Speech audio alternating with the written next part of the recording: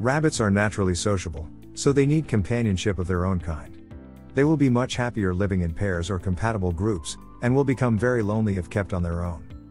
It is easiest if rabbits are kept together from birth, but rabbits less than 12 weeks old will usually live together happily.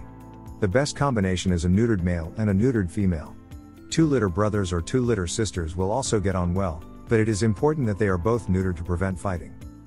If you have a single rabbit that you would like to pair with another rabbit, it is good to bear in mind the following information when introducing them to each other.